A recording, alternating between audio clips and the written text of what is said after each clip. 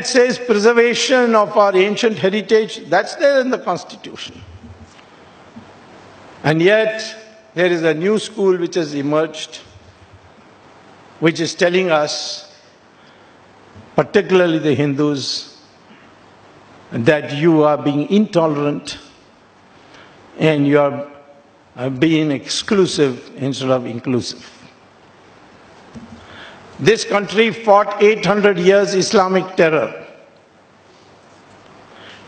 Although Shivaji had Muslims in his army, so did Guru Gobind Singh, but they came as individuals. It was essentially a war between Hinduism and Islam. And the Islamic rulers made it absolutely clear. But the fight we never gave up. Iran was captured by Islam. When Iran was Zoroastrian, the Islamic forces went to Iran. It was called Persia in those days, conquered it. In 15 years, they converted 100% of the population of Iran to Islam.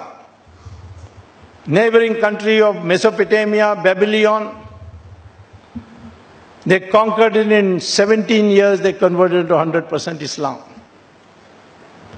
Egypt was conquered and Islam converted Egypt into 100% Islam in 21 years.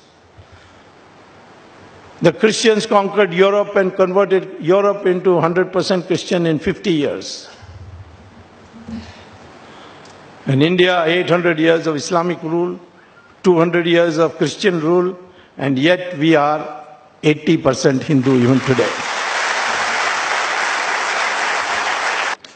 But I also say that therefore today they are attacking us for what they call as intolerance. Hindu terror. But as far as Hindu terror is concerned, not one person has been able to say whether in the Vedas or in the Upanishads or in the Gita it says, kill people who don't believe what you believe. So how can you call it Hindu terror when they are not quoting from any Hindu scriptures?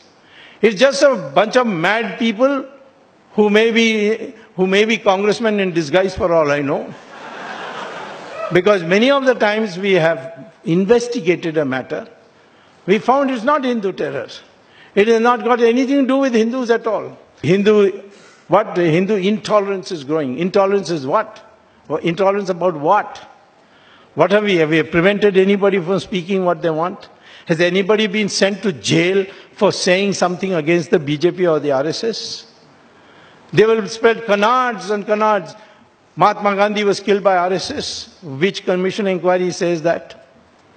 Jawaharlal Nehru said it. But Jawaharlal Nehru is not the final authority. And most of the things that Jawaharlal Nehru said were on the instructions of Edwina Mountbatten. So therefore, today, don't feel put down by those who say intolerance, lack of inclusiveness. What lack of inclusiveness? We BJP people, we RSS people, we Vishwadharishta people, we are trying to bring people as much together as possible. Why did we win the 2014 election and why we are going to win the 2019 election, 2024 election? It's because we are uniting the Hindus.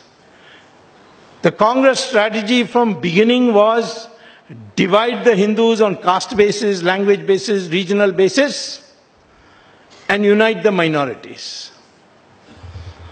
We decided the process of Hindutva, we will try to unite the Hindus. In that, we also found that there were sections of the minorities who are ready to come with us. Women of the Islamic community said, if you remove triple talaq, we'll vote for you. And Ram Janmabhoomi will be for Ram Temple.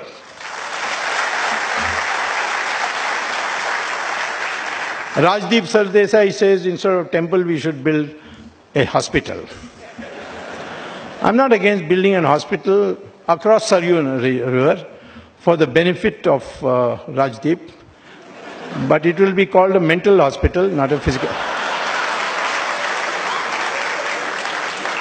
What we need today is every Hindu says, I am Hindu first, then only I am Brahmin, Kshatriya.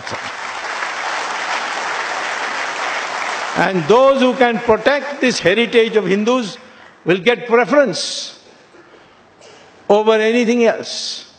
But this country must get back the glory of its old civilization, the united Hindu civilization in which others live as equal partners.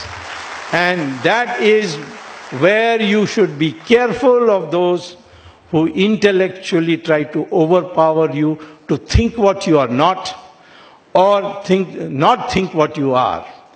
You are all one people of this subcontinent called Hindustan, and we are one people. All these caste barriers and all are artificial. They were brought in originally for a different purpose of division of labor. We are one India. That is the way to defeat intellectual terrorism. That is the right way of going about it. Right means we may be called right-wing or anything, but the focus is the cultural renaissance of India. That is the right response. Thank you very much.